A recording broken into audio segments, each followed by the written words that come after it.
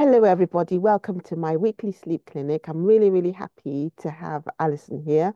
Alison's an amazing lady who helps people with wellness, back pain, and lots of gut issues. And I'm a wellness practitioner and also a sleep expert in the way of solutions. I'm interested in how people can solve their sleep issues. So over to you, Alison. What would you like to say to quickly introduce yourself? Hi everyone. I've been helping people with postural pain and digestive abdominal pain for over 25 years now, and I focus on a mind-body process to do that. So I call myself a food coach and a movement specialist. Wonderful. I like the way you take away people's pain. That's so good. Wonderful. So, in my interactions with you, because we go to networking for good, and I see you at different places as well. Um, you're a lady who values sleep. So why do you value sleep so much? Oh, it's so important for brain functioning and how you interact with people. If you're sleep deprived, you can be very snappy. Your whole effectiveness at work isn't as good, and your whole enjoyment of life deteriorates. So sleep is really important. Good quality rest is key to a happy life. Yeah, brilliant. One of the things I'm really interested that you talk about is the gut. So what has the gut got to do with sleep, Alison? Well, if we have overeaten in the evening, then our body is active digesting food rather than trying to get to sleep. So eating, a lot of my clients, they come to me with abdominal pain, and the abdominal pain is waking them up in the night. So, eating food that is in alignment to your body is really key to a good quality sleep. And the way the hormones work, if you've eaten a late meal, then your body will have to produce insulin to stabilize your blood sugar levels, and that prevents the sleeping hormone from working. It sort of counteracts it. So melatonin needs to have the absence of insulin in order for it to work. So that's the key thing about eating the quality of food. Mm. Very good. It's really Yeah, interesting because you were also saying to me before that you need you need all lovely hormones to do things in your body.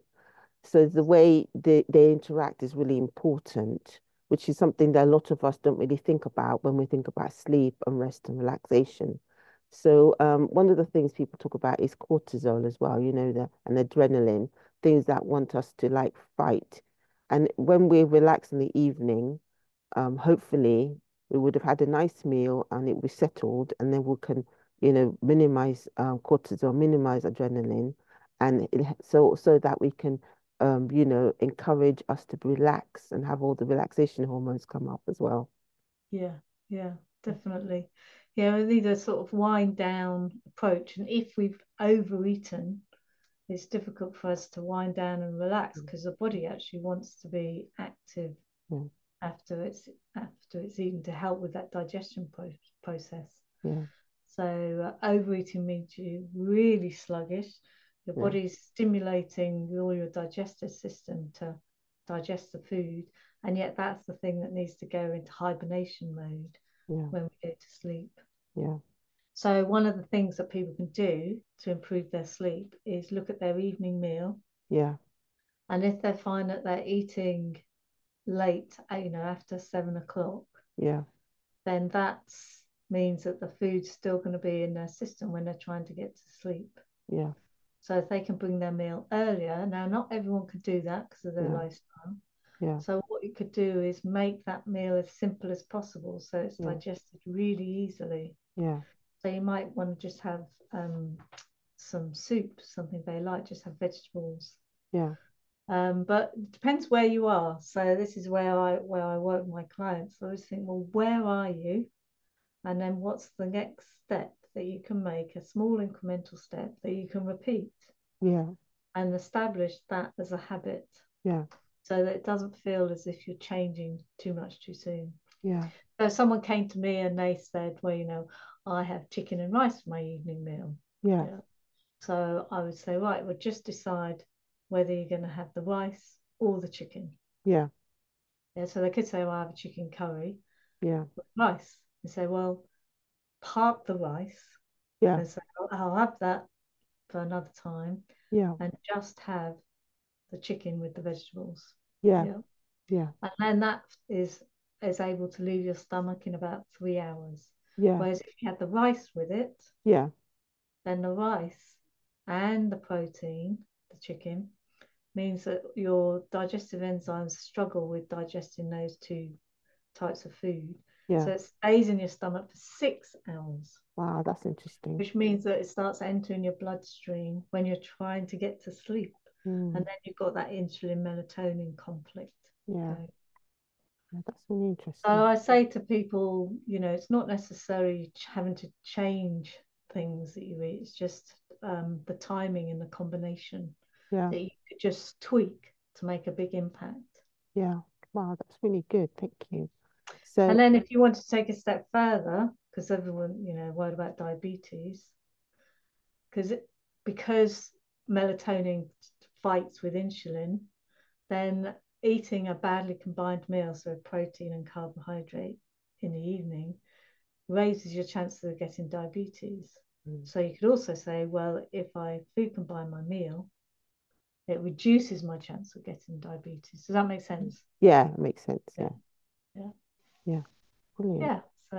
So there's lots of positive knock-on effects if you make your sleep the thing that you're working with, then it'll have lots of knock-on effects, doesn't it?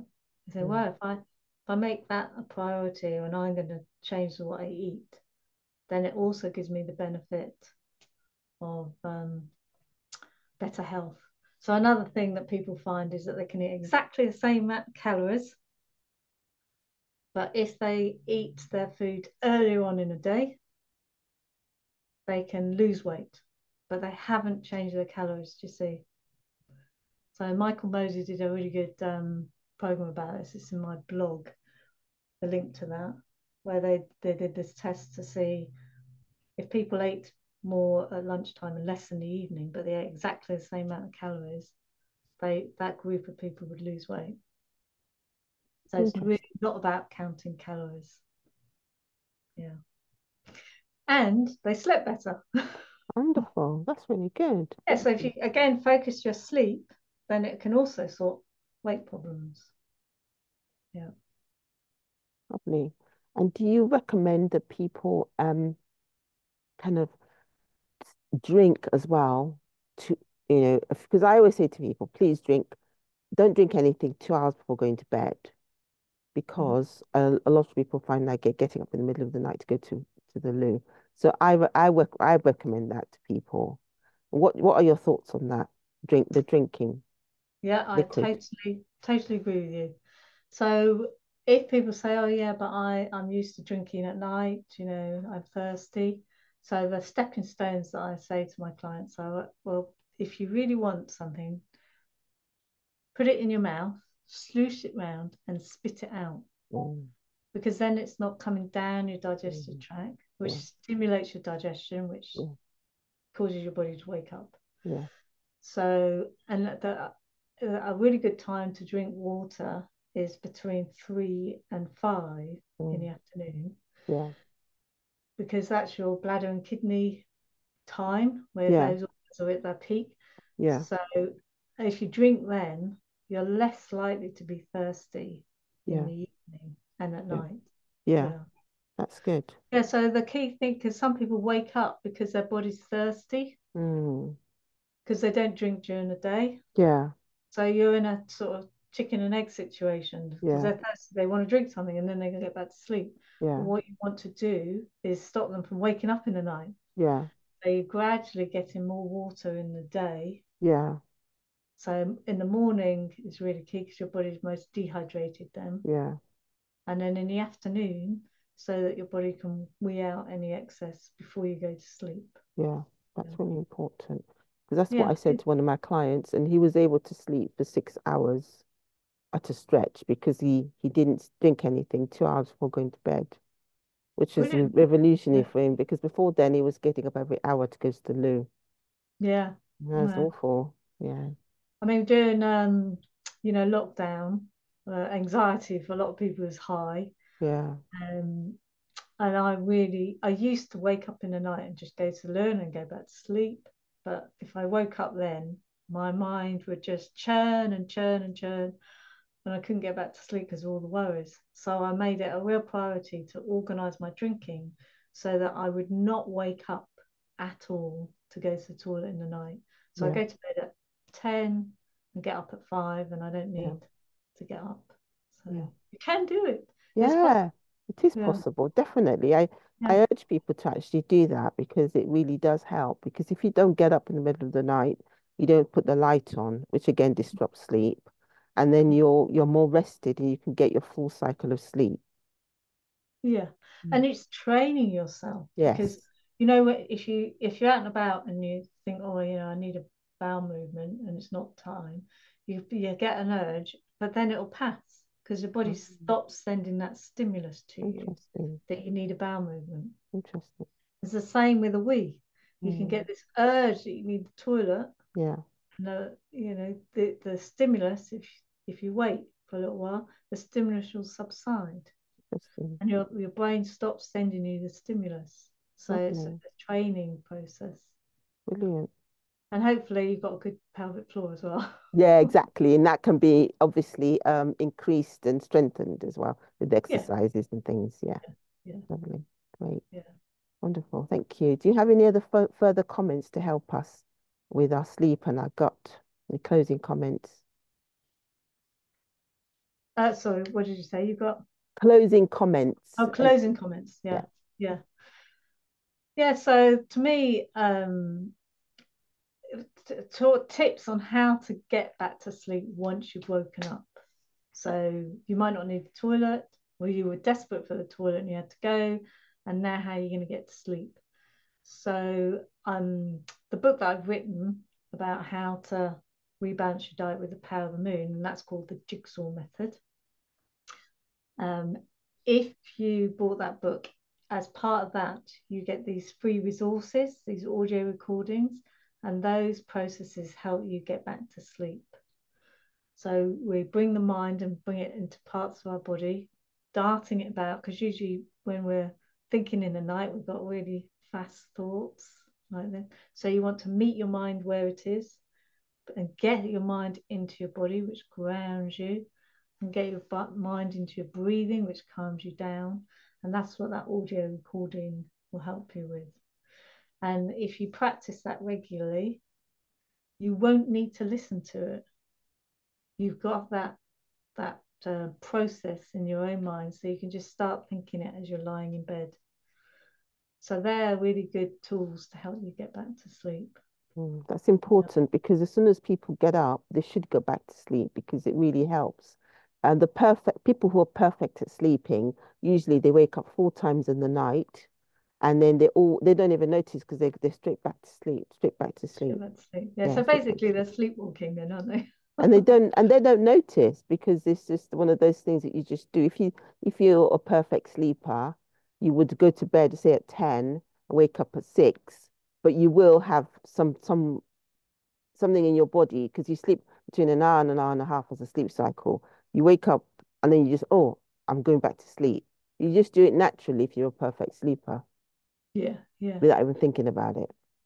Yeah, so you're saying that you only sleep for about an hour and a half and then you wake up, do you? Most people do. We have our sleep cycle for an hour and a half, and then we wake up. But it's quite if it's a few for 3 4 minutes or less, and then we'll go back to sleep. But a perfect sleeper would do that, but they won't even notice. They won't even They notice. won't Yeah, even notice. they won't But even so, notice. but if a person's anxious or they've got other things, that's when they might wake up or they might notice. But there's other things that disturb our sleep, like a fox or something or some noises. But most Yeah, people will wake up 4 times a night, but they don't, they just go straight back to sleep. and they go straight back to sleep. Yeah. Yeah, yeah. Yeah, because I got a client and she had a terrible thing happen to her. Oh, A burglar was coming in the middle of the night, sorry. stealing things, Oh, and so she has a problem going to sleep. mm, And it happened when her children were really young. mm, And now her children are old and she's got, she's grandmother now. But she's still got that pattern of waking up mm. in the night. Yeah, And it's a wide awake because she's yeah, alert, with yeah, the and so we've been working to get her sleep pattern yeah, calming down so that if she does so that hour and a half she's yeah, managed to stretch it yeah, to 2 hours, yeah. and then when she wakes she doesn't stay up for another 2 hours. You know, Exactly. She setting feels up. safe. Yeah, working to make her feel safe. Yeah, Yeah. yeah, yeah, yeah. So that's and it. Oh, yeah, I'm giving her some reflexology with that. So that's another thing that I do. Well I, done. we do reflexology on my own feet before I go to Fantastic. bed That's very, to very help good. calm the body down. Yeah. Brilliant. Wonderful. Yeah. So if you've got Mm. any questions, if anyone's got any questions, and they are for a free 20-minute consultation to help them with their diet to improve their sleep. Yeah. My number's 07929 151 240, and my website's integratinghealth.com. And they can find your number on your website. And my number's on my website, yes. Brilliant. Thank you so much for coming here and offering a new dimension to our sleep because we all need, I'm improving my sleep all the time. And I'm sure, we're all working on different things to help us improve our well-being and maintain our well-being. And it Definitely. also prevent our things happening as well, as you said, you know, preventing diabetes and things like that. So it's prevention is obviously better than cure. So if we can implement all the things that you've suggested, hopefully we can prevent things happening to us in the future. Yeah. Exactly. Yeah. Thank you very much. Thank Thanks, you. Yolanda. Okay.